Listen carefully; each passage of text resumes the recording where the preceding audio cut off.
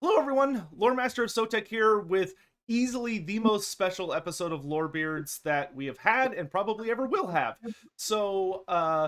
We somehow got permission to get to sit down and have a chat with the one and only Andy Hall, the lead man behind all of the amazing lore and stories that we've seen cropping up for Total War Warhammer and kind of tying an impossible amount of different editions and lore together into one cohesive game, which is an impossible task, and yet he's somehow been managing it all these years. And we're kind of going into the magnum opus of Total War Warhammer 3, but we have the opportunity here to sit down with him and talk a lot about Cathay, and that's what we're going to be doing today. So we're not going to waste any time. Nathan, do you just want to just take us in? It's kind of weird doing this not live, you know. But don't break the illusion. So yeah, actually, yeah, go ahead. I think probably important to give you your viewers maybe a bit of context of why we're doing it this way, why I'm talking to you guys, and that's because obviously every Warhammer race up until this point, well, less of the Vampire Code, has had an army book, and you guys as consumers and viewers have been able to pore over those army books and kind of get in your heads what may or may not come and speculate, etc. But obviously Cathay is a bit of a special case. So we've done a couple of digestible articles for people on the blogs, you know, people that probably aren't following it as close as some other people want to, or if I was a player, I would want to. And I think what we're going to do today is we have an opportunity to really get into the weeds of the lore. You know, the lore's been written by Games Workshop. I have the army book before me here, it mainly in my head, but there will be times when I'll be having to look through the pages. And this will be an opportunity to do a real kind of deep dive for players who, you know, who want to spend hour, 2 hours with us and just talk kind of lore non-stop. So I think it's important to kind of explain why we're doing this, and that's kind of why, if that makes sense. Yeah, that's great, and an excellent kind of set down there. But that does kind of lead into easily the most important question we have, which is how much do we have to pay you? Give us that book. like Sotek and I have a spare kidney each, right? Yeah, no, there is no price. I like being able to pay the mortgage to my house. So yeah, I'm at home, by the way, and obviously not the studio. This is where I've been working for the past year. I have recently started going back into the studio actually. Oh, cool. And so that's been good to start, you know, seeing friends not on the computer screen. That's good. But being trapped purely at home is it's a lot. Well, hopefully, maybe Games Workshop will go crazy and sell that as a PDF or something. I would buy that so fast. I would pay lots of money. Like the tabletop guy in me really wants to see those rules. Obviously, we'll see a translation of it eventually when the army gets released. But like you know, Sotek and I, we started what, 5th edition? You started? Yeah. So just another army in 8th is like, oh, make me feel old. It's amazing. 2nd edition. I don't think we were alive yet. Yeah. Yeah, I think it's an important point. You know, when we talked to Games Workshop about doing this, they literally wrote us a really cool army book. There is rules in here and how to play with this force in 8th edition, and that's really important actually, because that's how we've been designing our factions. We've been taking the 8th edition army books, and the key is on the 8th edition, and bringing that and converting that, and that's kind of been my job along with the designers like Jim Whitston and Ian, our game director, and Rich Aldridge, who runs the DLC team. All these guys have been working with since 2014, and taking that army book and turning it into a Total War kind of force faction campaign side and battle side. And so that's kind of what we've been able to do here with Cathay. That's incredible. Awesome. All right, are we ready to get into some lore? Yeah. So yeah, should be. Do it. Let's do it. Nathan, why don't you take us in with a first question? Yeah, actually, this kind of links up to what you've said. Is the Total War series mostly follows 8th edition in terms of timeline for Warhammer Fantasy Battles, dabbling in some older editions, and obviously we've seen some creative input from yourselves, such as Repans and so on, bringing her forward in the timeline. Would it be safe to assume then that Cathayan lore that we'll see will be the stuff that we see from older editions and obviously Old World 2, because it looks like because sometimes obviously you do have a bit of a mix. Yeah. For a start, I can't talk about Games Workshop plans for the Old World. I don't know, and B, I probably wouldn't be able to. I will leave that firmly with the guys in Nottingham. Secondly, this is definitely kind of 8th edition. The actual dates we're definitely going to keep close to our chest for now, for reasons may become apparent later on.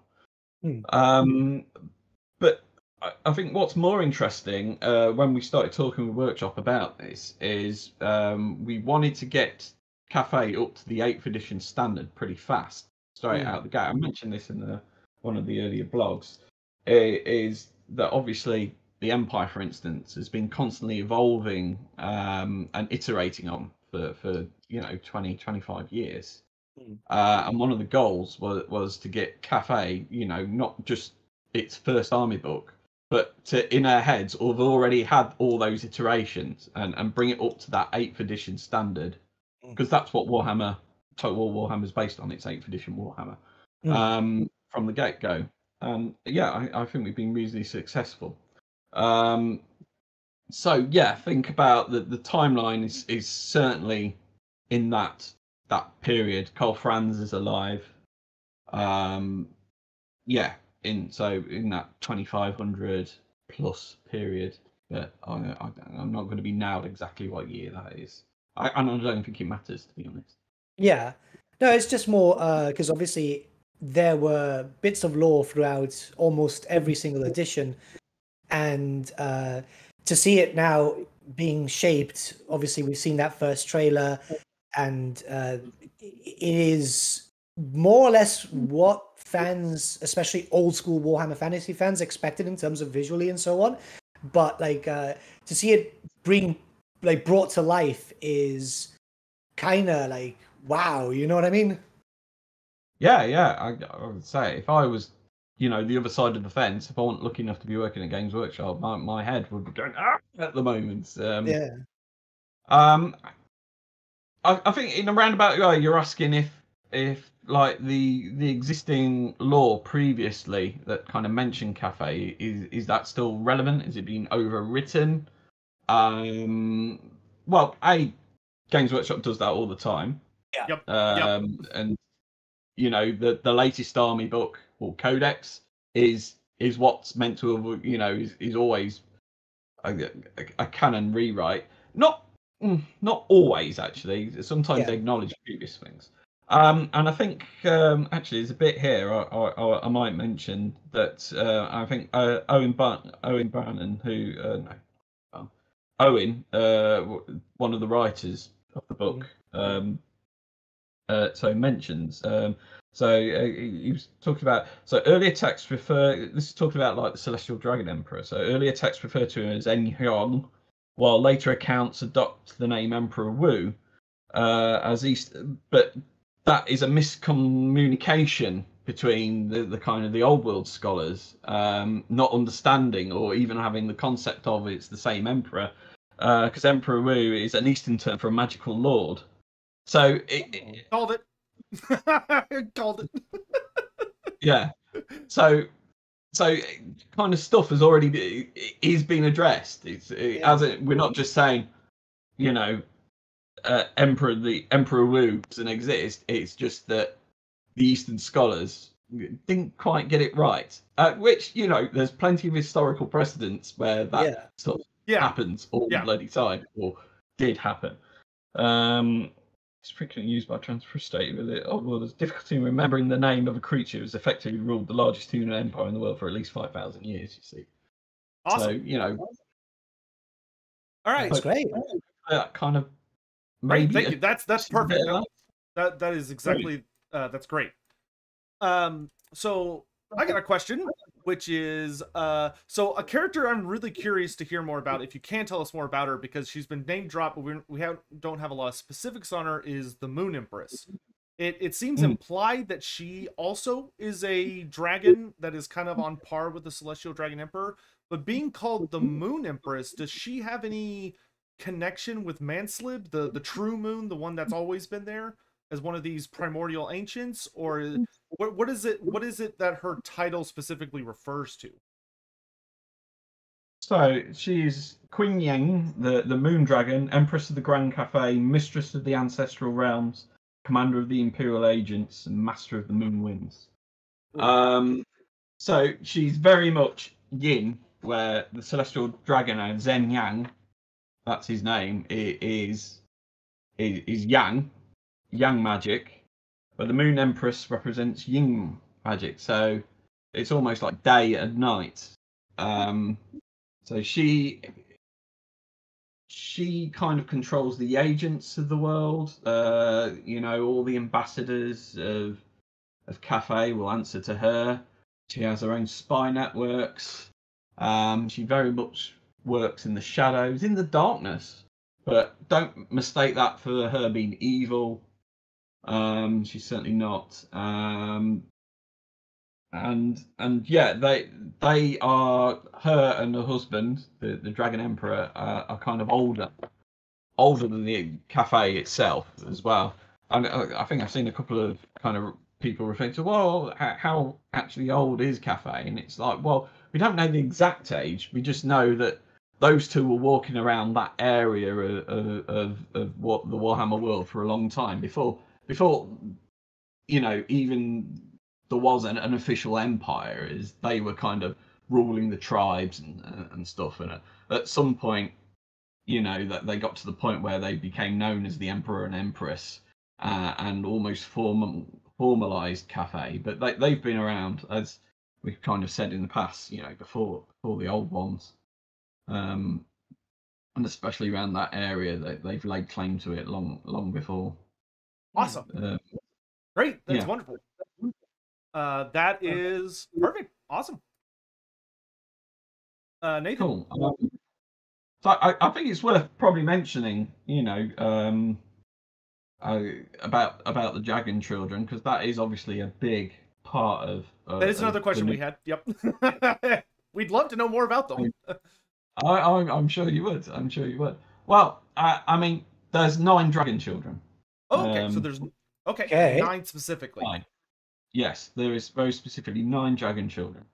Now, 4 of them have been, as I like to term it, have been lost to time and antipathy as well.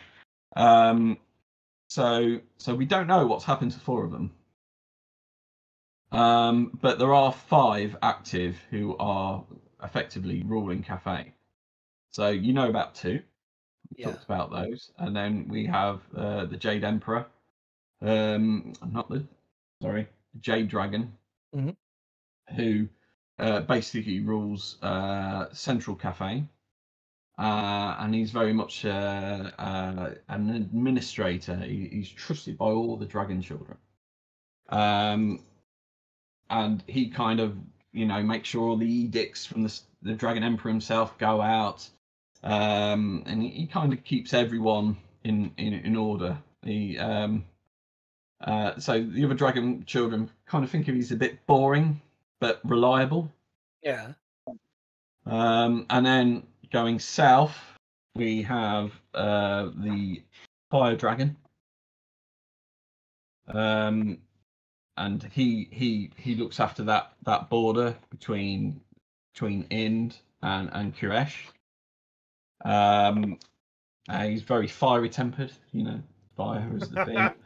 And he's a bit miffed that Ying kind of gets all the glory of defending the Great Bastion, where he's like, he's got a really hard job defending the southern border. Oh, I'm sure he does. Because there's the mountains of heaven in the south as well, and that's where the someone else lives. At the moment, someone else. Yeah, someone we may speak about later. And then to the east is Yin Yin, who is the sea dragon. So she's the ruler of the eastern provinces, and she rules and is admiral of the Grand Dragon fleet, who go into the Jade Sea. And she's really interesting actually, because she's the one. She's kind of expansionist. She's the one. She tried an invasion of the Southlands that failed. Got very admonished. Nice. I'm glad we're keeping that story. Yeah, absolutely. So I kind of like her. I want to see more of her. Whether we will or not is unconfirmed. So we've got black in the north, silver or white to the west, red to the south, jade in the center. And do we know what color the East Dragon is? I think she's more blue actually. Blue or azure? Yeah, definitely. Yeah. I got my last little thing about the dragons, the dragon children specifically. Can you tell? So I assume they all can turn into humans. Yeah. Yeah.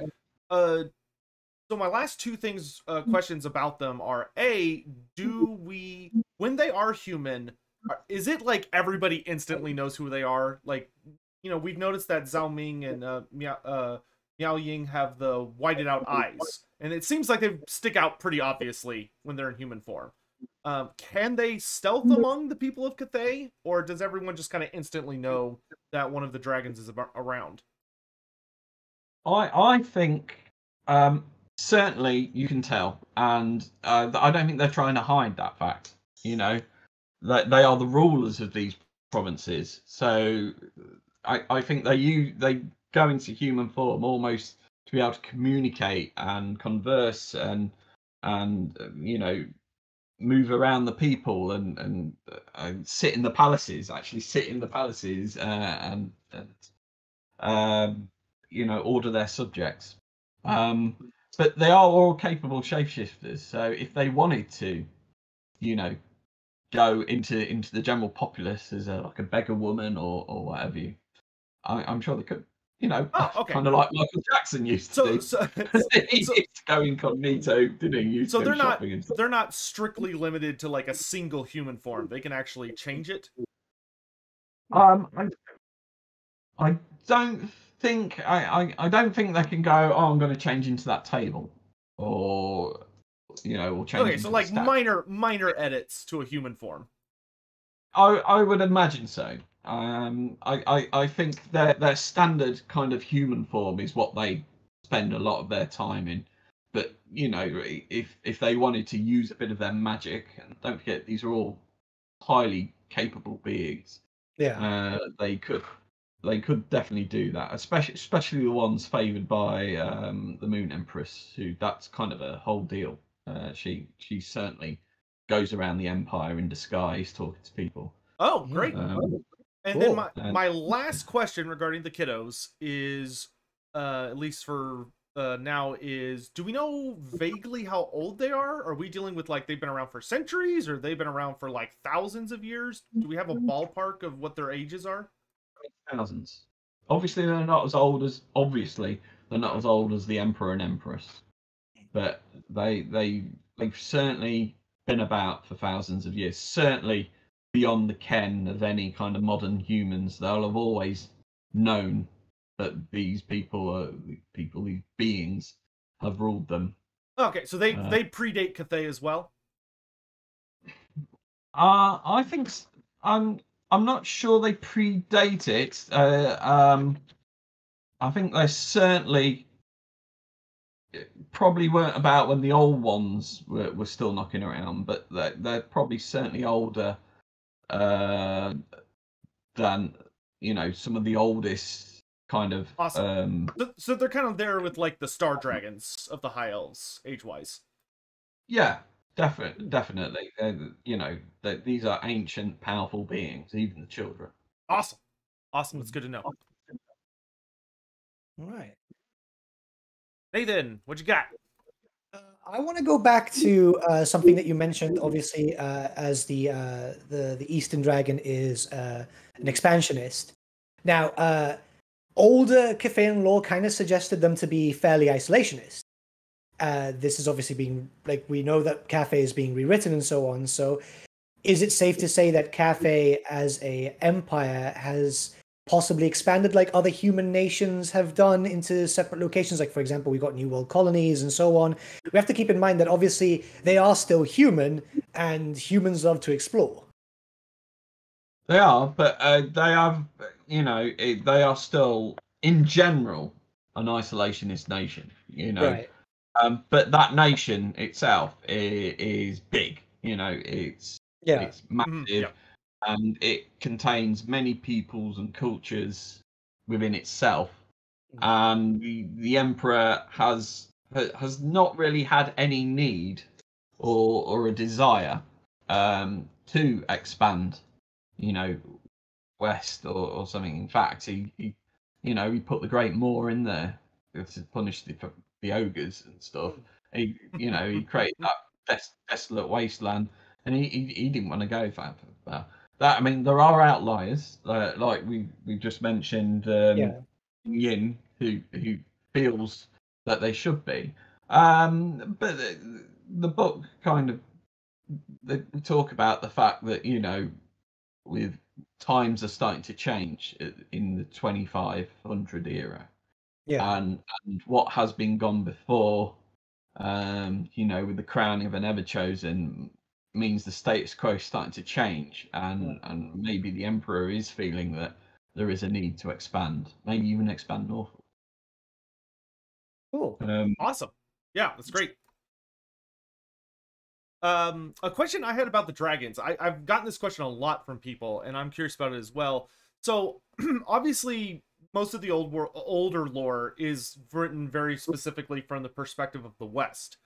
And one of the things we have is we do have, quite a bit of lore on dragons, but one thing that people ask is, are the Cathayan dragons kind of their own dramatically different species? For instance, the lore in like 6th edition and in the Storm of Magic in 8th edition says that like Cal Galanos the Black is the father of all dragons. Like he's Big Daddy of all dragons. Is he the Celestial Dragon Emperor and the Moon Empress's dad? Or are they a complete offshoot, like a different species? I think they're as old as them, but I don't think they come from the same sire. I think they are definitely a slight offshoot. You could see that in their physical appearance. Obviously, we're taking inspiration from Eastern influences, the more serpentine, which suggests they're a slightly different species. And you also got to put into the Warhammer, self-effectuating kind of, boasting. I'm the father of all dragons. Yeah, yes, of course you are. Yeah. But I think what makes these dragons very different is not necessarily their physical or their genetics, is their attitude. And they look down upon the Western dragons. They can't believe they're being ridden. They're like, you let people ride you? Ugh! They would never. It's inconceivable to the dragons of Cathay to be ridden.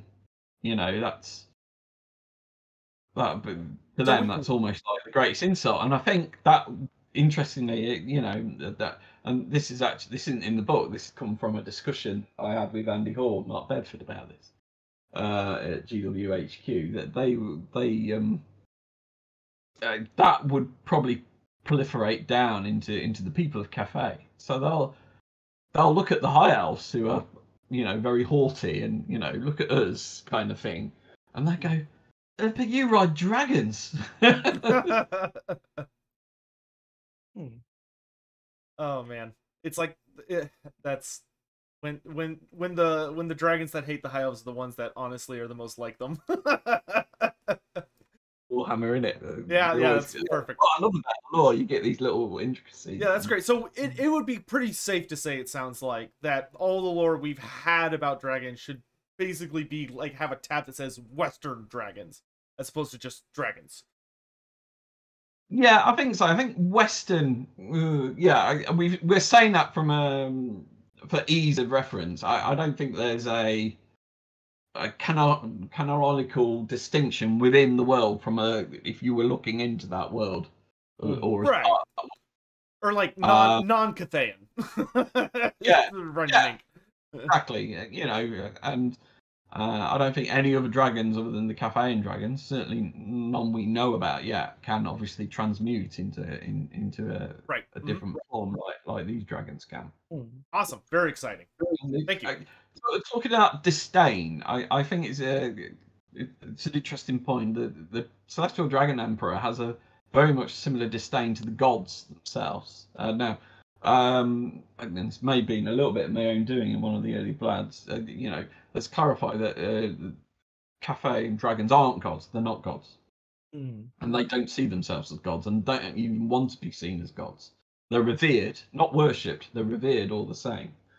But they have a disdain for gods because they're older than the gods in many cases. You know, if that kind of Warhammer lore thing that gods exist through belief. You know, that Cathayan Dragons existed before there was kind of mortals to generate that belief and create the gods. Right. So they're not gods, and in many cases they're not as powerful as gods. Certainly not as powerful as gods. But they don't hold much shift with gods at all, and therefore the Cathayans themselves don't. I love that. I love that. The difference is ancestor worship. They do worship their ancestors. Okay. And the villages of Cathay have kind of temples and shrines to their ancestors. Nathan, I think that could lead into one of the questions you had about, you know. Well, I've actually got something to ask about the dragons themselves first, because obviously we've talked about the Dragon Emperor and his family and so on, but we're talking about Cathayan dragons like if they're a separate subspecies in a sense. Is it safe to say that there are more Cathayan dragons out there? I don't think so. I think there's about, not that we know of. I think there's 11. I have 9 children, two parents, 4 of which are missing. So I have a potentially stupid question, but if it turned out to be true, I think it'd be cool. Is there any evidence to suggest that so according to the Archaon stories, the dragon he fought to get the Eye of Shirian is said to be a dragon from the east, and it's shaped like a Cathayan dragon. I don't remember his actual name, but in the West they call him Flame Fang, which isn't his real name. He has like a Cathayan name. Is that perhaps a corrupted one of the children, or a Cathayan dragon that went bad? Oh, your mic cut out. Did it? I don't know. That's definitely a no comment from me. Okay. I'm not into that one. I'm gonna slot that under plausible. I think it's plausible. I think there's very much a reason that, you know, Andy Hall. Sometimes me and Andy get confused together because I'm Andy Hall, Hall, and he's Andy Hall, Hoare. I think there's very much a reason why there are unaccounted for Cathayan dragons, dragon children. I'm slotting that under headcanon, not even plausible. That's going straight to headcanon. That's fine, but that's not me. It's that's you. yes, that's me. Yeah. So another question, I don't know if you'll be able to answer this one yet, because I almost feel like y'all are kind of building up to the details on this. But in the conversations about the Celestial Dragon Emperor and the Moon Empress, in one of the articles, we got a note that they vanished for about 400 years. Can you tell us anything about that? Like, when in the timeline they vanished for 400 years? Was this like during the Great War? I mean, Time of Darkness and Disharmony. It's kind of a very known part of Cathayan history. I say known, obviously you guys don't know, but it's there in the Cathayan history. So it was about 400 to 500 years ago, and they disappeared for a reason that they haven't really said. And in that time, yeah, the Monkey King managed to take over great parts of Cathay, while the Dragon Children just basically started fighting each other. So, was it they vanished 500 years ago and only got back a century ago? Or was it they got back 500 years ago? So, in 1999, I can give you an exact date. Oh, awesome. I love exact dates. The Dragon Emperor and Empress mysteriously vanished, leaving Grand Cathay without its rulers. The period of Cathay's history becomes known as the Time of Darkness and Disharmony. And then in that intervening period, the Dragon Emperor's children bicker and fight amongst themselves, while the Monkey King uses the confusion to seize new territories, and Grand Cathay is divided like no time in its history. And then the Monkey King seizes power and installs the warlord Kishik of Clan Eshin as his advisor. Begins trade with the Skaven. And then that finally kicks the Dragon Children's asses into gear. Right, cool. How it's written. Oh, that's so exciting! Oh my god! That's good. And unite to oppose this upstart Monkey Emperor. And then the Celestial in 2380. There you go, an exact date. What an exact year. The Celestial Dragon and Moon Dragon return, casting the Monkey King down from his throne. Ooh, that's really interesting. Why they went away for that period, who knows? I have some theories, but I'll save that for another time. I don't think you'll be able to answer those for me. So, I mean, what I do know, and it's something I'm not going to share with you guys today, which is that the Celestial Dragon Emperor and the Empress, they are working towards something. Yeah, they are. There is a plan in place. They're trying to do something. Whether that's for the good of Cathay or who knows? I mean, dragons thinking, they're almost immortal beings. They think in a different way to us. So hopefully they learn from the mistakes of the old ones. Hopefully, or they don't particularly like the old ones because the old ones buggered it up for them. Excuse the French. Understandably. Understandably. Their world was how that's why there was dragons on the world before anything else. It was the planet was in their effectively their Goldilocks zone, and it was the old ones that moved it closer, and then effectively put all dragons to sleep or made them sleepier, and it was only the most powerful dragons that were able to withstand that. Of course, Celestial Dragon being one, and the Moon Empress. That's probably why you found the Moon Empress. She was one of the few dragons that could withstand that planetary shift. Yeah, I think one of the things I love so much about the Cathay trailer was that kind of snippy line Miao Ying opens with that seems to be very clearly referencing the old ones and how they, if it weren't for the old ones, chaos wouldn't be on the planet. So no, and the dragons would be, the dominant species.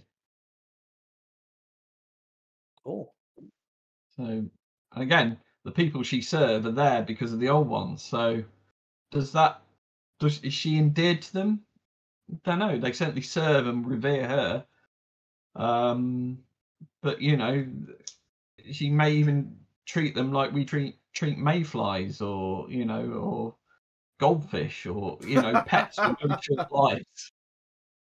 It is interesting because the blog has shown two different personalities so far from the two legendary lords shown. Sure. Everyone's really put Zhao as they've effectively started calling him Dragon Bro. Yeah, is there any truth behind behind that, a lot of people are seeming to equate Zhao Ming with almost like an Uncle Iroh type character from Avatar, or a much more humble and personable dragon. He's certainly personable. I can't say I was inspired by Uncle Ira because I've never seen Avatar. So, I think I've caught the occasional episode, but it's certainly not something I was inspired by. But again, Warhammer plays with these archetypes all the time. And yeah, it's like I said in the blog, I think he will share japes and talk to his subjects, and probably does beloved them a bit more than Mei Ying does. And so maybe there is a true affection there, and he will, like I say, share a joke, have a drink with them, and so I think that's a fair assumption. It's super interesting. I go ahead. I was about to say, I mean, personally, I hope that's the case, because obviously, like I've worked in a few different jobs, and obviously you tend to respect the leader more, who's willing to come down to have a drink with you, and it inspires loyalty, doesn't it? Yeah, it does. Now, whether he's doing that consciously, because he thinks his subjects will perform better, whether he's doing it to spite the other dragons because they don't like it. Mei Ying's cold and aloof. I don't know whether you know that. Yeah, we have read about that. Yeah.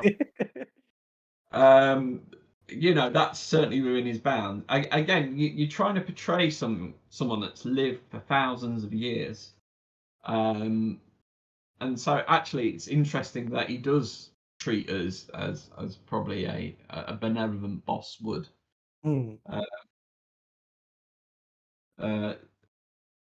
So that in itself is interesting, that this creature it's lived for so long. To him, people, it'd be like you taking an interest, like saying a fly, and you're right, little fly and stuff. And that would be weird, wouldn't it? So that's almost how the dragons think about it. It's like, why is he taking an interest? Now, I don't want this to tip the other way, because I think it makes it quite clear in the book, and certainly the work we've done in Warhammer 3, that dragons are largely benevolent, creatures. They do care about the Empire of Cathay. They want it and its subjects to remain safe. We wanted, when we were doing the makeup of the game, we wanted a hero race. Got to. Because people like to play the good guys, and so Cathay is an order faction. Oh yeah, you need some order to balance out all those demons. so many demons. Exactly. Now, is as with all Warhammer, is there a bit, once you pickle the scab away, is there some slightly unsavory aspects? There certainly is, but those will come as people play the game and read the lore that's in there, and as and when Games Workshop comes and looks at Cathay, you'll start to see that more and more. But obviously, for a start, we're still 2-3 weeks into introducing this faction. We obviously want to give you almost like the tourist pamphlet of Cathay. And we're loving it. Nation in the world, protectors of the East. But yeah, that depth is certainly there in Cathay. It sounds really interesting. Yeah. So we kind of touched on him earlier. So I think we might as well dive into him. A character that's been kind of popping up more and more, and a lot of people are super excited to see that he's still part of the universe, is the Monkey King. Is there you mentioned that he seems to have either an alliance or some kind of positive relationship with Clan Eshin. Is there any other information you could tell us about the Monkey King, and that, like, where does he initially come from? Is he the one that taught Clan Eshin all of their little secrets that they took back with them to the West? Anything like that? I don't know about I think Clash have been more inspired by the humans around them, to be honest. I mean, I don't know whether there's an established connection with Clan Eshin other than obviously what we've just talked about. So there's certainly hinted at maybe there's an ongoing relationship. So the Monkey King, he basically lives in the south, in the mountains of heaven, which is a big area, which is like I suppose like it would be like the equivalent of the Pyrenees. This mountain chain, but you know it's Warhammer, so everything's bigger. Right. That kind of separates kind of Ind from Cathay. So it's a massive area, which is technically part in Cathay and technically part in Ind. But that is where the Monkey King resides, and the Monkey Warriors as well. And there's a great many Monkey Warriors. They're probably the second most populous creature, other than humans, in Cathay. And they have been known to fight in the armies of Cathay, much like other, you know, whether it's warrior monks or other kind of tribes and peoples, because Cathay is so vast. And all this, obviously, we can't get to in the first go. Yeah. Does he have a name? Does he have a name? Or is he just the Monkey King? He's just the Monkey King at the moment. At the moment. Okay. But, yeah, he's there. He's, you know, he's not very popular with the dragons, for obvious reasons. And again, sometimes these things slip out. And Li Dao, who's the fire dragon, ruler of the southern provinces and the mountains of heaven. So technically, he rules the mountains of heaven, where the Monkey King is. He's master of the burning winds and lord of the phoenix. So the Monkey King is a constant thorn in the side of the fire dragon, and the two are often at odds. This amuses the Monkey King, especially as the fire dragon must often call upon his monkey warriors to defend the southern provinces of the empire from Ind and the Nagas of Khuresh. So, he said the thing. He said the thing. He said the thing. He said the thing. And that's all I'm going to say about that thing. Just that you said it. That's gonna power me through many days. A lot of people, when they see this video, are gonna go wild. So it sounds like the Monkey King is not like, he's not necessarily by any means evil. He sounds like he's more of an annoying trickster that's very arrogant, if anything. Which would fall into a historical archetype. I think he's a bit more malign than that. However, clearly the dragons haven't got to the point where they've just gone in and just, you know, purged the area. Which suggests to me that they almost put up with him for reasons that was probably border security. It's probably the lesser of two evils. Having the Monkey King in the mountains of heaven means that it's probably safer than purging that area and then having Ind or Khuresh just trawls through. So would it, and I mean this purely from a lore perspective, not like fishing for anything. Would it be kind of safe to say that he almost kind of has a relationship with Cathay, kind of like Archon the Black does with the Tomb Kings, where like they don't really like each other by any means, but they kind of tolerate the existence of one another? Yeah, I think that's fair to say. Awesome. I like that. Yeah. At the moment. Well, hey, literally a lot of this stuff is in the book. I'm sure strange alliances and relationships could be happening since the world's catching on fire. Absolutely. Nathan, you got anything? Yeah. So just a minor question. Obviously, we know that Cathay has had some issues with like Khuresh and Ind and so on. Is it safe to say they've also had issues with any possible nations to further east? Yeah, yes, they have, and that's where the Jade Sea is, and the Grand Dragon fleets are of the. Did I say the Sea Dragon? I forgot. See, it always pops in and pops out my head. Mm. Yeah, but the Sea Dragon, of course, the Sea Dragon. And that's kind of what she's there for, and she defends that eastern coast, and almost proactively goes out to sea with these dragon fleets, to sink pirates. Definitely, they've had issues with the Dark Elves along there, and there's other human nations. I'm not going to name that they've had issues with. But on the flip side, it's also where Fu Chao is, and Fu Chao is like the eastern version of Shenyang. It's a massive cosmopolitan city, full of different ghettos of different races. That actually may even be the most cosmopolitan city in the world. That actually leads in really nicely, or segues into our next question. So we've gotten a little bit on a couple of cities. Like, we know Nangao, we're learning more about it. The City of Smoke, where all like the super, it's kind of almost sounds like the Nuln of Cathay. It's where all the war machines are made, and you have all these master artificers that live there and stuff. So are there any other cities that are like really important? And if there are, could you tell us like if they have any like fancy titles, like how Nangao is the City of Smoke, are they the City of X? And what they provide for Cathay, what makes them so special? Are there any highlights?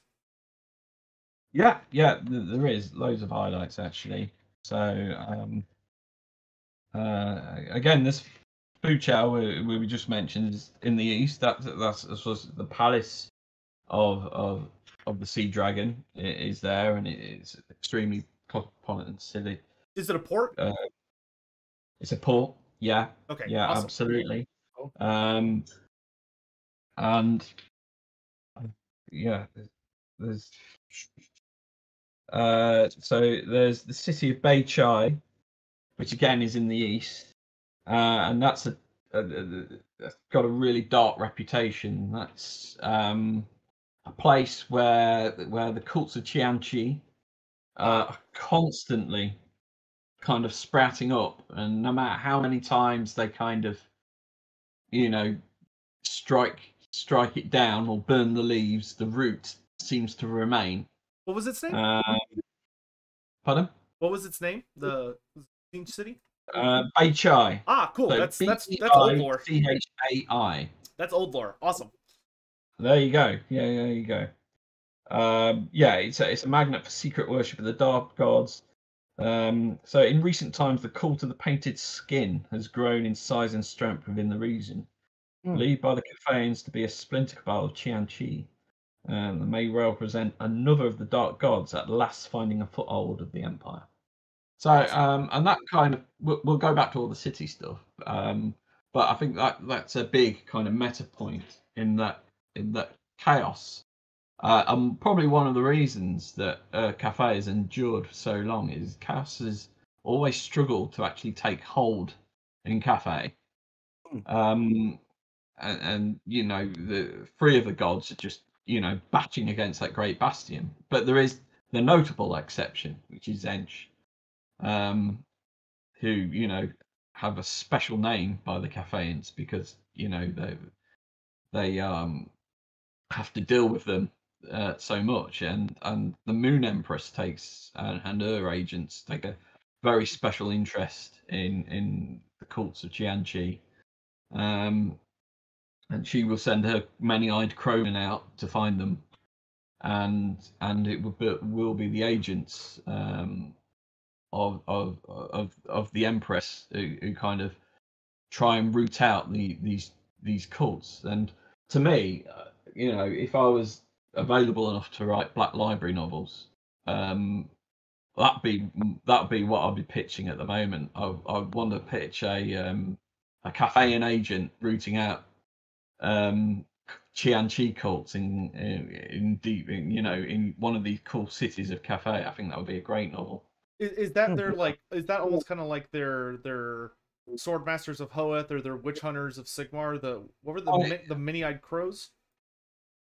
Well, no, I didn't say it was them. The many-eyed crowmen or the jade crowmen are, no, the Onks crowmen, sorry, of the Empress. Oh, those sound scary.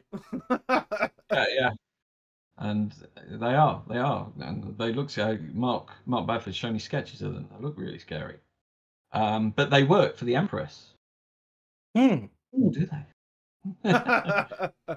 They do. They work for an Empress, and and you can imagine going around Cathay and you see this murder of, as in collective noun, of crowmen flying across, and you'd be like, "Well, they're off somewhere." That's really interesting. Could you tell us anything about the Celestial City that is apparently floating above Weijin, if I understood it correctly? Yeah. So the Celestial City is home to the Celestial Court, which is above Weijin, kind of floats there, and that is where the Dragon Emperor and Empress kind of reside. It's where they receive guests, kind of dignitaries, and obviously the higher echelons of Cathayan servants and society will maybe go once in a lifetime, kind of thing, to see them, and it's also where the Wu Xing compass kind of resides. It's kind of etched on the floor of the Celestial Court, and it kind of moves, and that's how the Dragon Emperor kind of can direct kind of the elements of magic, and it's the elements of magic is what Cathayans kind of call the winds of magic. So they like the rest of the human world understand magic comes in kind of eight winds or elements, and they're engraved on the Wu Xing compass, and he uses that to direct, when the magic's in harmony, he can direct that magic, maybe toward the bastion to kind of imbue the bastion when it needs to be, or even to the Great Dragon River, which is the river where the bastion stops. That's where the river continues that border. And that river is really interesting, actually, because that's where some are rumored where one of the missing dragon children lies underneath that river. And to cross that river is to lose your soul, because it's also, in Cathayan lore, the gateway to the underworld. Oh my! So kind of enemy forces, or chaos tribesmen like the Hung or the Kurgan that have tried to cross that river, they just they go in and never come out again. Oh my god! Okay. Or we see their souls leaving their bodies. That's cool. Wow, nice. That's a very nice natural border to have. It is, and effectively they built the Great Bastion between that and effectively the highest parts of the mountains and more, to kind of create that northern. That's awesome. That is super awesome. So he directs this magic to basically like empower one of these locations to make it like even more formidable than it even normally is. Yes. Yeah, absolutely. Okay, so this has got to lead into, can you tell us anything about what the deal is with the lore of yin and yang? Yeah. Like what are they versus like, the regular battle lores? So there is the laws of yin and yang, and they are wielded by the dragon-blooded Shujengen. And the Shujengen are said to be, or are, can't remember if it's said to be, or are the ancestors of the as the dragon children were born, they had, they took mates of their own, but human mates, and created a kind of a race of dragon-blooded humans, of which the most powerful are the Shugengan, who are offered, and obviously as they then had their own children and ancestors. So you almost have the dragons at the top of this echelon, and then the dragon-blooded, and even at the top of the dragon-blooded, you've got the Shugengan lords, who are all pretty much almost all powerful mages that can wield the law of Yin or the law of Yang. And then obviously they're sanctioned to use that. And then lower down you have stuff like the alchemists, obviously, who aren't sanctioned by like the Jade Dragon, as I kind of hinted at in yesterday's blog. So there's plenty of magic in Cathay and plenty of magic users too.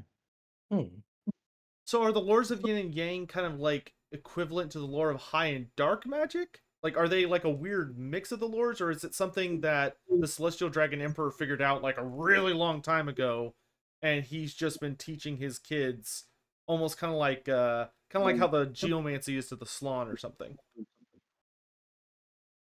So they're so the law of Yang is celestial, kind of high celestial magic, which is kind of mostly associated with the Dragon Emperor himself, and the law of Yin, which kind of has it's kind of a darker undertone, a more subtle undertone, but not evil. That's Kuei Yin's kind of magical law, who's the Moon Empress. So Okay. they're kind of adopted by the Dragon Emperor and the Empress, the law of Yin and the law of Yang. The flagship laws of Cathay, definitely. But even on top of that, you have kind of high magic, and the dragons can use this kind of high magic, which is almost like a pick and mix of different laws, called Fen Shi. So the dragons themselves are masters of all 8 winds of magic and practice Fen Shi sorcery, or high magic, as it is known of the high elves. The dragon blood wizards, most notably the Shugengan, can practice Feng Shi sorcery as well.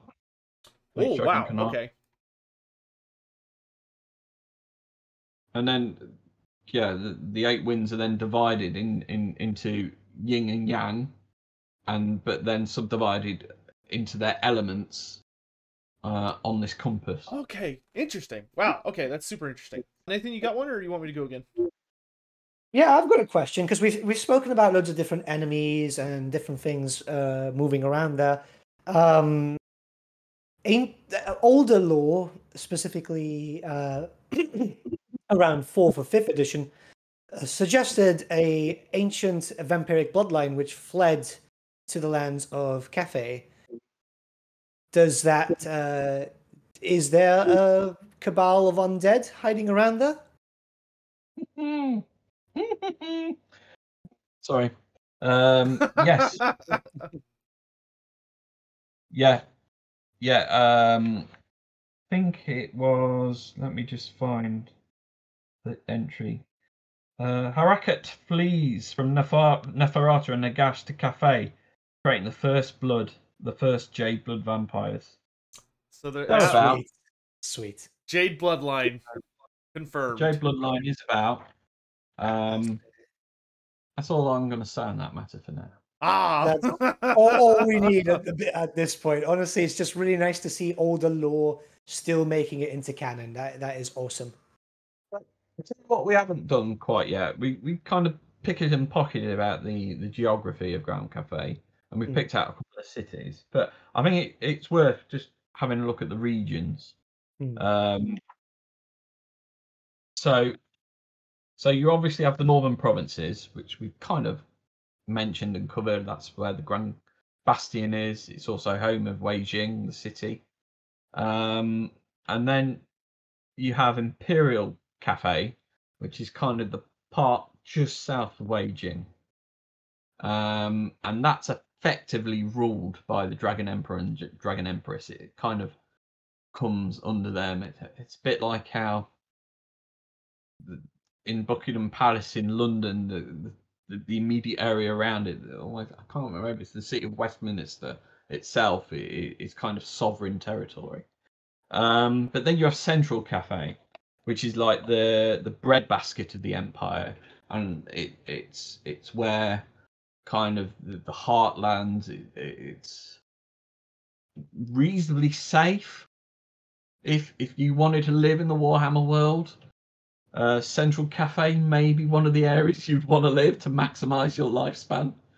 But even statement. Nice. even then, Central Cathay is lovely this time of year, I hear. Yes. Yeah. But yeah, though even here danger lurks in forests and wilderness regions, even in the safest place of the Warhammer world, don't go into a wood. You'll probably get eaten. It's also home of the city of Shangwu. It's a major city in the Great River. It lies at the end of the Broken Road where it meets with the Great Road, taking trade. So it's a big trade area as well. So lots of farming, like say breadbasket, and it's also a conflux where a lot of the great rivers of Cathay meet as well. And the rivers of Cathay are quite important. They're effectively the highways, the super motorways of Grand Cathay, and allow them to kind of move trade and goods and people. Not unlike the Empire. Yeah, very similar to the Empire. Yeah. Right, and you'll find that in a lot of the more forward-thinking human nations. Britonia less so, but we all know Britonia. But the lady. So, yeah. Full of backwards yokels and superior knights. And then obviously to the east, Eastern Cathay, it's actually the wealthiest region in the empire, because numerous grand cities dot its coastline, as well as famous trading points like Fuchao, where we mentioned earlier, that houses a substantial population of high elves and peoples from all across the world. And it's also kind of the home of the dragon fleets that guard against dark elf raiders, other unnamed regions. Western Cathay, we've talked about. Obviously, Shenyang, home of Shenyang, and ruled over by the Iron Dragon. The Tower of Ashir there as well, and the Warpstone Desert. Almost this horrible wasteland where caravans have to use these big mirrored shields to make sure effectively the Warhammer radiation doesn't get to them.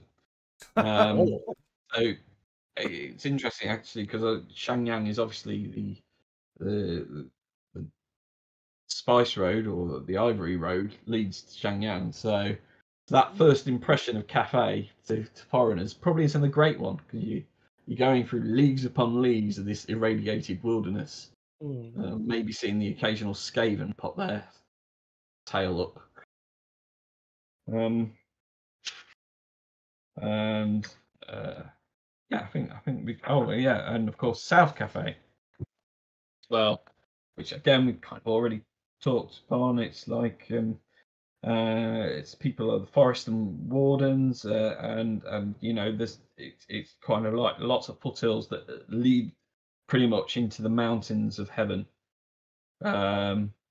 where obviously there are lots of tribes of monkey warriors, some humans, the occasional Tiger Man village, and the Monkey King himself, kind of bit. So, did you say Tiger Man? Did I say that? I don't know. So one thing I actually wanted to ask about, since we kind of mentioned Skaven a couple times here. So there's a lot of lore about how Clan Eshin went to Cathay and learned a lot of their secrets and trades and stuff. Is there any new lore about what happened there? Like, do we know where Clan Eshin's big base is in Cathay, or do we know who taught them? Like, did they make an ally that actually taught them everything, or did they just kind of sneak around the shadows and figure everything out by watching? I I think that's kind of not really talked about, not mentioned yet. It's not something we have kind of focused on with Games Workshop. We know Planeshin are in the Warpstone Desert. We don't know exactly where. I would imagine there's a big Planeshin nest somewhere in there. And I don't think we've really covered yet. Again, never say never. We haven't really covered how Planeshin kind of came to be. And maybe an area that Black Library authors will investigate at some point, or us ourselves at a later date. Okay, great. Okay, cool. Nathan, you got something? Just checking through here, because most of our stuff has actually been answered already. While you're doing that, I'll throw out another one. So in one of the articles, the one about Miao Ying, we got a mention from Games Workshop's article about how there's a man who invented the Hongming Skyhulk named Shi Hong, and he's like the master artificer of Nangao. Is he just kind of a random guy, or is he like an important character that we should expect to hear more about and see more? Like, is he like the big master artificer, or is he just one of many? I think he's the master artificer of Nangao.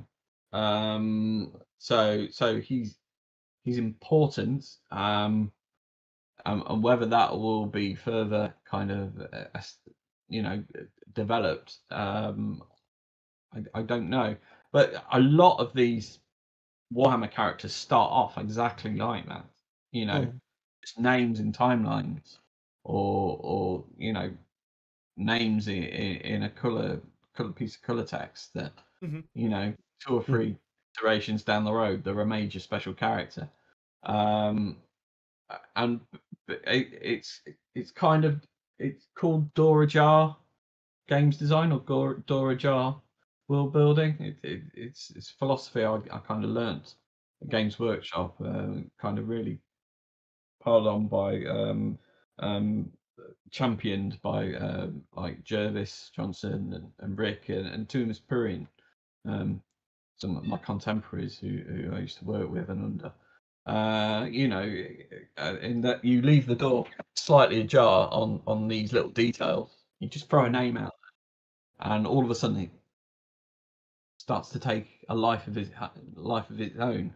And it may just be one of those little tidbits that forever stays a tidbit, but there may be some kind of weird gravitational pull towards it, and all of a sudden Shang-Hu or Shang-Yong, I forgot his name, starts to take a life of his own, and at some point he may be a major character. Awesome. Interesting. Very interesting. So he is an actual person of note. Might be something big later. Might just be like something you hear about. But very cool. Very cool. Has he got a entry in this army book here? No.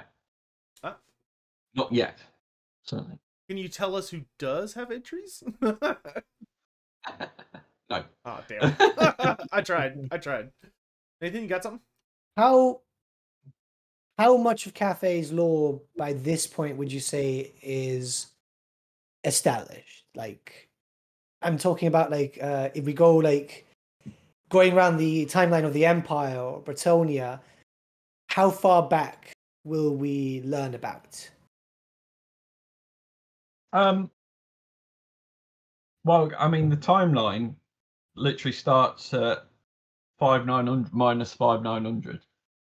So, the writers at Games Workshop and Mark Bedford and Andy Hall and Owen have done a really great job of fleshing it out. It is there. It is there. It's like I said at the start, we wanted kind of a fully fleshed out 8th edition faction, and that's what the guys gave us. And we've been able to take that and put it in. Now, is every tidbit here kind of in the game? Probably not. Yeah, that was expected anyway. Because, we don't just regurgitate the text into a computer game form. I've always tried to put as much of that lore in the game. I've been reasonably successful. Whether it's the unit descriptions, the quotes, and we've had a whale of the time. It's been one of my favourite parts of why I'm free to write is all the different quotes for all these kind of brand new races, and that's where you establish some of these relationships. It's like what does Cathay think about the Empire, for instance? So we can write a quote about that. So that's not necessarily in here. Yeah, I can extrapolate out. That's kind of where my experience comes in. Obviously also the diplomacy strings are always a great way of adding that kind of flavour in. Everybody loves those voice lines. yeah. Well, they do, but then you hear it for the 30th time in a row, and it can get even I've written it. God, Master Mundy's talking again.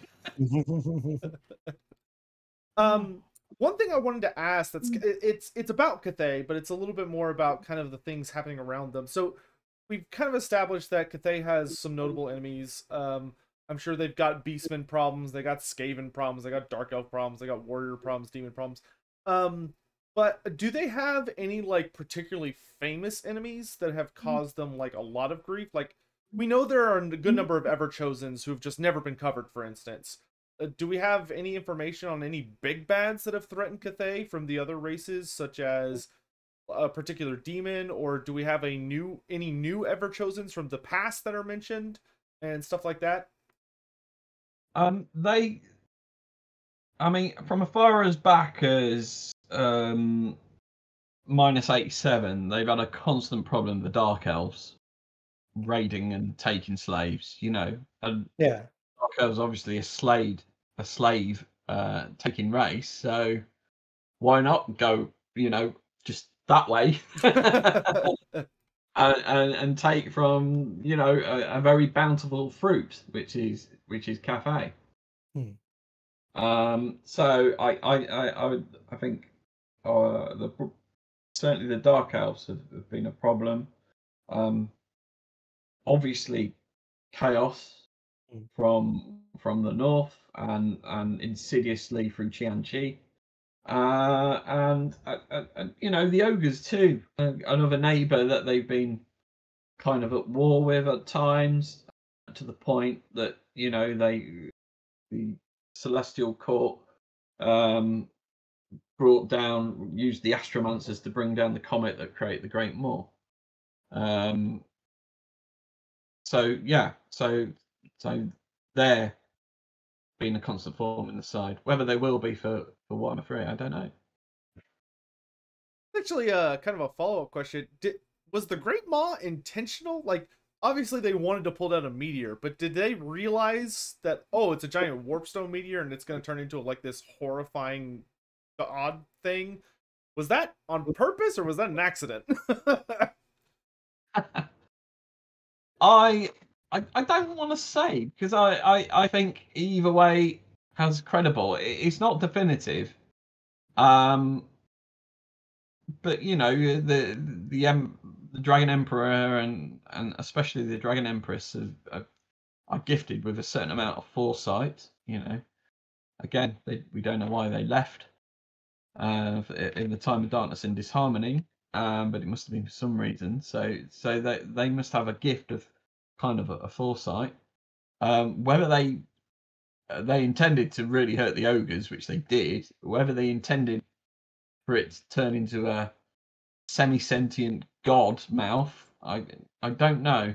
My gut would be probably be not.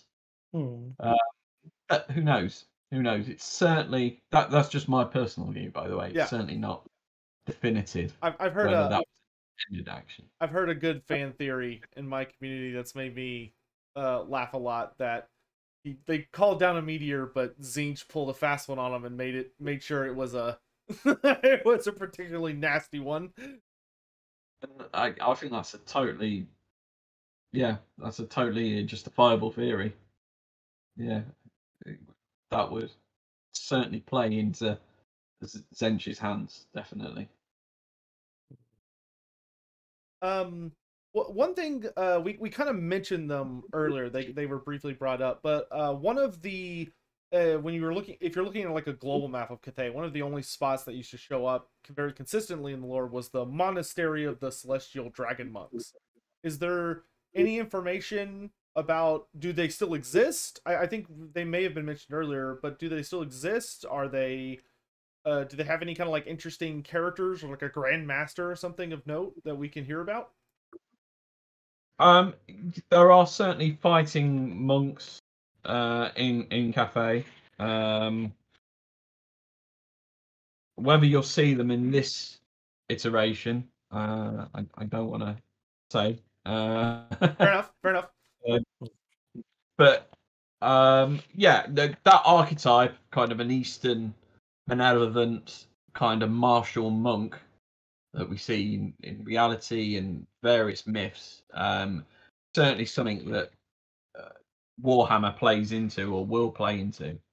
So yeah.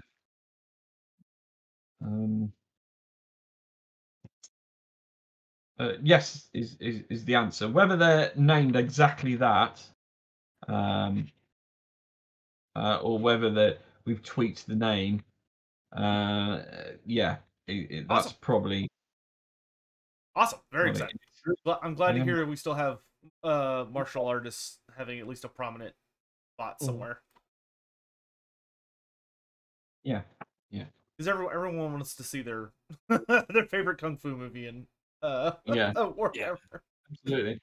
So a lot of all the lore, and it looks like the current stuff, obviously from what we've seen from the reveal of the trailer and so on, puts Tzeentch as obviously one of the big bads for Cathay constantly.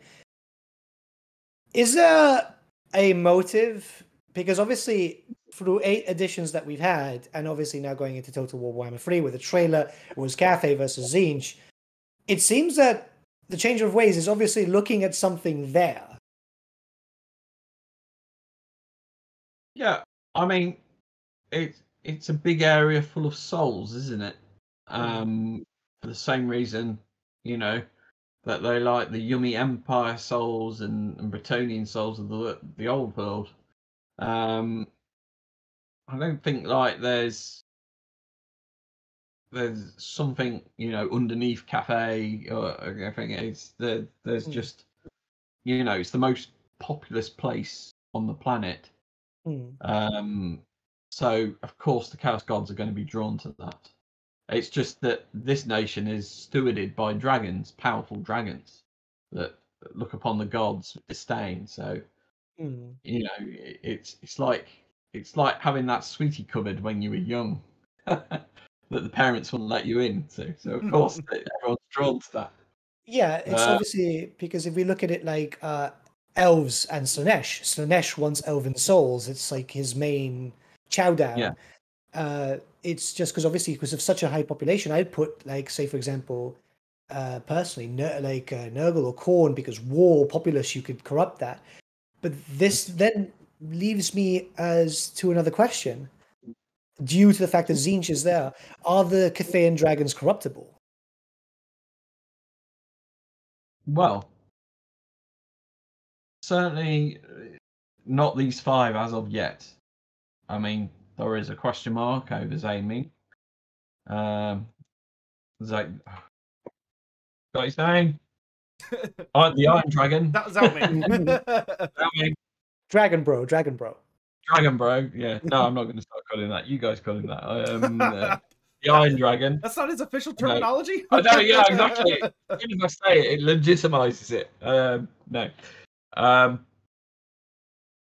But I'm not going to rule it out. Now, Mark Bedford were here, he probably would. But there are 4 missing dragons. Why are they missing? Yeah, I mean, we've seen Tzeentch do very wondrous things. Like he got Golrach. Exactly. It would be incredibly hard to do. Yeah, and none of the dragons we've talked about here today, certainly the 2 in Warhammer coming, aren't going to be corrupted anytime soon. I think that's very safe to say. Can you confirm or deny if that gem in Zaiming's forehead is jade or warpstone? No. Or is jade warpstone? in the Warhammer world. Oh man, that would be a horrifying reveal. Don't do this to me. That would open up so many worms. One thing we've kind of seen is how Miao Ying is lightning. Like, she's a dragon all about lightning. Lots of lasers going everywhere. Zhao Ming seems to breathe fire as kind of his main thing. Do the other two dragons have like a thematic element to them as well? Or the other three? The other three dragons. Yeah, well, I mean, I think the clues are often in the names. You've got the Sea Dragon, the Fire Dragon, and the Jade Dragon. So they, as and when they, or if, they appear, those thematic elements will be developed and brought through. I'm not going to just say, oh, it's this and this and this, because obviously, we have artists and concept artists and Games Workshop who yeah, be far better than I can at this exact moment. Awesome. But know they're there and what they're called, I think, obviously sets the mind racing about those possibilities.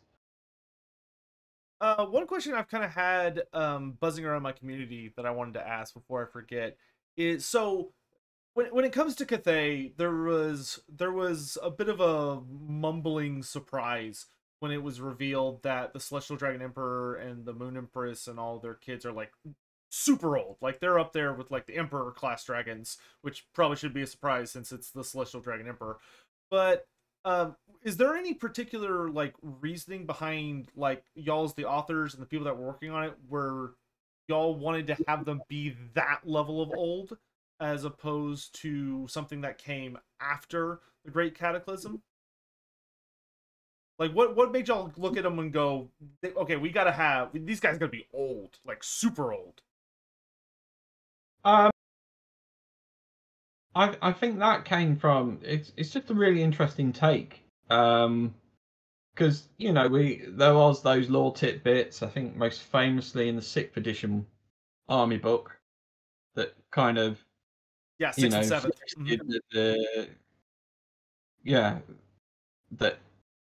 That there was a dragon emperor to the east, and he may even turn into a dragon, and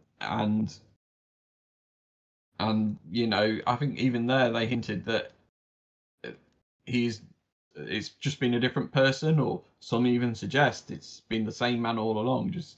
And so I think where the guys went with that is just really intriguing, and then linking it back to the fact that we know for many editions now, since maybe even 3rd or 4th, that the dragons existed before the old ones. So why not kind of start linking that up a bit? And therefore they have to be old because of that, because we want to kind of link that primordial dragon archetype with the Eastern Dragon archetype. It also gives Cathay, again, a kind of a unique take. They're not governed or ruled by some kind of human superhero character like Cole Franz is, or even the Bretonnian king. So I think it's a really cool take. You've got these humans that aren't ruled by humans, and then you start asking the questions: Are they? Do they want to be ruled by these dragons? Or is it benevolent? It is benevolent, but are they under that yoke kind of thing, or what do the other races feel about that kind of thing? Do they feel that Cathayans are under a yoke, or do they think they're lucky to be stewarded by dragons that look after them and protect them from chaos and the nasties in the world? Yeah. Or have they even stuttered the Cathayan's potential? Who knows? Oh, that actually reminds me of a question that's I really wanted to ask because it's bugging me. Can you tell us, A, when the Great Bastion was built, and B, how it was built? Like, did the Celestial Dragon Emperor just go out there and just raise it with a ton of magic? Or was it like actually built by humans with magical assistance? Because it seems almost implied that he just kind of like pulled a Mazda Mundi and just ripped that out of the ground. It was built around minus 1800. Interesting. Okay.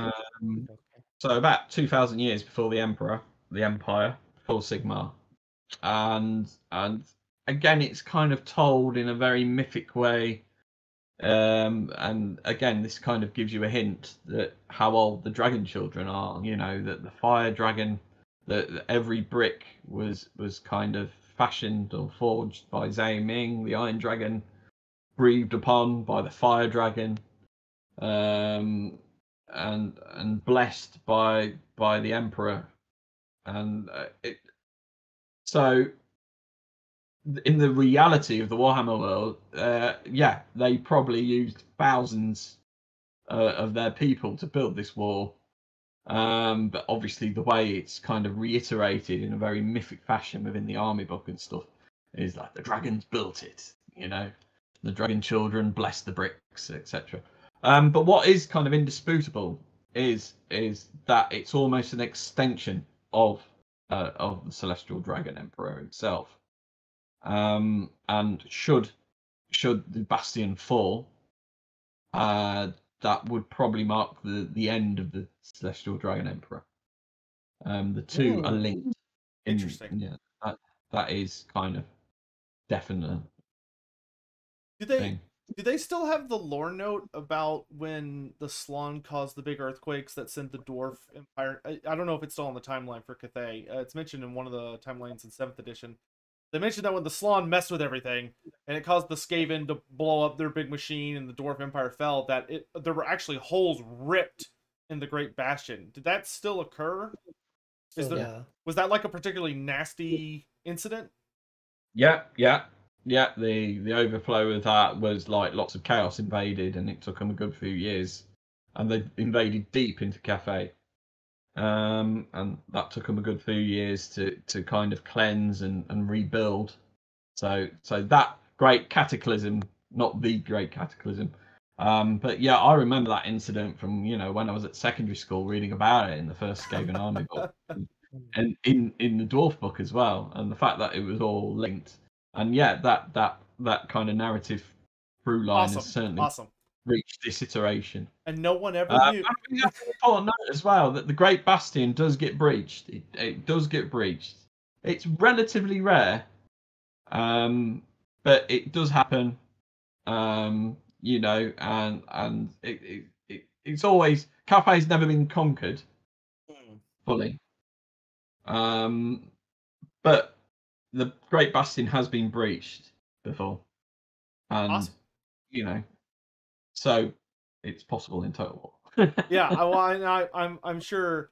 I honestly felt like, based on the trailer, that Kairos has probably thrown his weight against Cathay quite a few times. Yeah, sure. Kairos or many other great demons. There's tales of bloodthirsters bashing against it. Yes, the most efficient method. Yeah. And it's also a great deal of terracotta sentinels are part of built into the Great Bastion as well. Can they activate, or are they just kind of there for show? Oh, they do activate, yeah. Oh, I love that. Nice. That's spicy. Yes. The Great Bastion, the terracotta sentinels, they're not just in the Great Bastion, they're all over Cathay, and they're kind of all, you'll see them almost like, in a river, submerged up to their necks, just dormant, and have been for hundreds of years, or standing over paddy fields, or in town centres, just there, and the vast majority of people have just known of this statue, just there. And yet, when Cathay's under threat, the fire will light within it, and it will move. People go, and it will march to war to protect Cathay. Very magical security system. Yeah. I cannot wait to have showdowns between Tomb King constructs and Cathayan constructs. Like, just see a Necrotect out there yelling at some Cathayan artificer. One of the things I was curious, and I suspect we can't get an answer to this one, but I'll go ahead and ask just in case we can. We know that a lot of the big guys in Cathay are these mythical entities. They're dragons, or the Monkey King, who seems like he's a powerhouse in his own right, especially if he's based on his mythological, in our world, figure. But are there any legendary or notable humans within Cathay? Like, are there any great generals or powerful wizards or crazy warriors of some weird system who are noted, like who are considered extremely important individuals in their own right? Or is Cathay mostly led by kind of mythical creatures? There are many kind of there are many human heroes. The one that springs to mind is like the guy we've already mentioned in Nangao, Shi Hong, yeah. Shi Hong. But there are many other heroes. I mean, and you know, there are, you know, not every army in Cathay is led by a dragon. You know, that's. I mean, we focus on the dragons because Right. they're new and cool. But there's only 5 of them. Like, skews it like Space Marines skew the 40k universe when there's only 1 million Space Marines, and billions of things. So seeing a Space Marine is actually super rare. But the vast majority of Cathay's legions and armies are led by great generals, human generals, even if they're dragon-blooded generals or you know, magistrates and human armies. Stuttering a bit here. Have I got some names that I can just throw out at you at the moment? Probably not. Yeah, that's right. That's right. But yeah, those heroes are there. Those great generals. They're just, you know, we haven't brought them to the fore yet. But there's plenty of time. I'm hoping for a kung fu master. that's my hope right now. There's definitely him. Yeah. And I think the other question that I have on my mind at the moment, gosh darn it, I just lost it. Nathan, ask a question. I just lost what I was going to ask. Put me on the spot like this. It's your turn. Do something. Well, honestly, you've been answering pretty much everything that's been on our original list when it comes to these types of things. I know, he's destroying us. He's destroying us. Like, at the beginning, he knocked out... a mess, so I hope you can concoct something out of it. Actually, I've got another question. So we know there are astromancers, which seem to be vaguely Lord Heaven's guys, and we know there are alchemists, which seem to be the lore of metal. Are there any other notable wizard types that are known to show up in Cathay? And on top of that, as a part 2, could you explain why astromancy is considered okay by the Jade Dragon, but alchemy isn't? Yeah. So you have the Shujengan, which are obviously the higher echelon of dragon-blooded wizards who practice laws of yin and yang. And then you have the Astromancers, which obviously the Celestial Dragon Emperor sanctions. You know, they're sanctioned. You know, and you know, other wizards and magic users are, for probably the same reasons that the Empire's witch hunters are not sanctioned. You know, that's an easy way for Qianqi to kind of gain purchase within Cathay. I see. That makes sense. Now, the alchemists aren't sanctioned by the Jade Dragon, and he's the guy that issues the edicts and statutes of Cathay. He's the guy that manages this great wheel of bureaucracy. Now, the Iron Dragon, as we know, is a bit of a, you know, rules. He didn't give a. He likes to give the double, the double fingers. Yeah. You know, you know, you issue him an edict, he'll look at it, you know.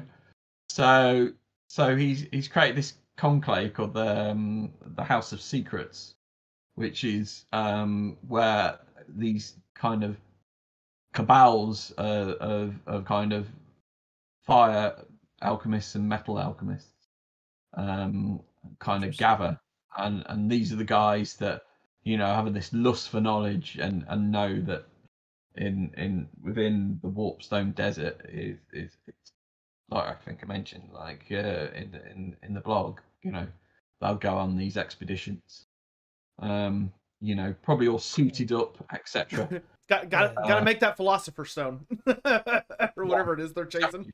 Exactly. So they don't get contaminated by the desert, because it really is a horrible wasteland out there.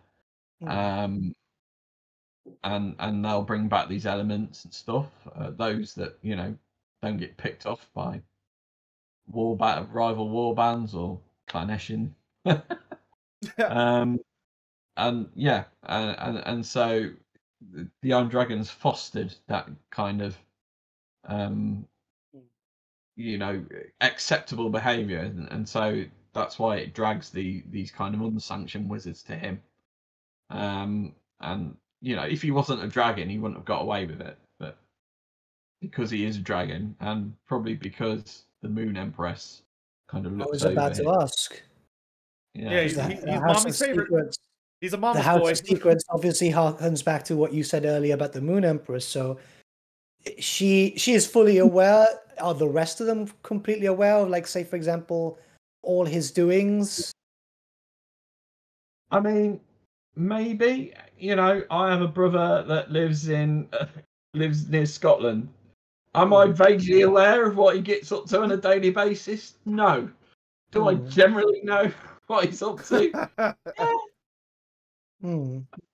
Zhao Ming almost seems like the kind of guy that when he gets together with siblings, he like deliberately brings up stuff that he's not supposed to be doing just to piss everybody off. He totally would. Just to, you know, just especially Jay. I like, I know it says that him and Miao Ying are very polar opposites and don't get along, but I imagine Zhao Ming gets way too much pleasure out of torturing the Jade Dragon. Yeah. Absolutely. Now, just to contextualize, you know, not getting on doesn't mean they're always at each other's throats, and they will unite, as I kind of mentioned earlier, for the benefit of Grand Cathay and stuff. So you see them together and wonder why they're not ripping each other's eyes out. It's because, well, just like you know, real family, you know, when you get together, you're not instantly going to fight, but you may share a meal or something, or talk to each other, even if you're there to just yeah. So something that you mentioned earlier that I actually just thought to ask about real quick is we kind of mentioned that there is a form of religion in Cathay, which is the ancestor worship. Does that have any sort? Are there any kind of like priests, or is there like a formal cult that oversees that, or is it more of just kind of a personal thing and there's no overseers of that experience? Yeah, I think it's very much the latter. You know, okay. So there's no like warrior priests or any of that kind of stuff? No. There's no kind of grand temple of ancestor worship in Beijing and stuff. Like I say, worship of gods is not something that's encouraged in Cathay. The dragons are revered by dint of protecting the humans, and that's all they've been known, you know. I think they've got the right of it. Warhammer gods are a mess. They're a motley crew. Awesome. This is all just super exciting and really fun information to get. I think honestly I'm kind of out of stuff. Yeah. Same. I think that's probably a good place to kind of wind you up. If people are still watching, God bless you. Oh, I'm sure they are. And yeah, I think that well is getting dry. So, but you know, even then, I'm only touching the surface of what's what's there, and we've still got so much to show you. I got one last serious question about Warhammer Fantasy lore. Okay, this is really important to me. Okay, fish people, are they real? Are they real? Well, there's been rumours of needle-fanged monstrosities jumping aboard ships deep in the Great Ocean. All right, you heard it here, folks. Confirmed. Full confirmed. I'm just saying, there's been rumours and myths about it. Ever since I saw Ineth Deepkin, I'm like, it's so close to what I want. It's so close.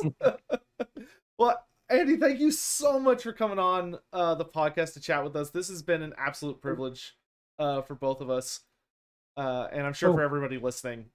This to say this was a treat. There's no words for it. Thanks very much, guys. It is good to talk about this stuff because I've been, keeping it secret for so long. So I don't know how you do it. I don't. Just to get, just vomit lore at people, fully sanctioned as well. Good to be able to do that. So yeah, it's been a pleasure, and like I say, I hope I haven't bored anyone, and thank everyone that's still watching this. I'm sure there's 3 of you. Hey, we're actually doing pretty well in some countries. We just got some really nice stats back. We could actually show off a little bit. We're number 1 in Austria and I forget what the other one is. I'm so sorry. Whoever it is, I forgot. Well, I'm sure when it's just you two, it's brilliant. It's just when you drag this absolute ugly mush onto your screen. Says the most attractive face in the room.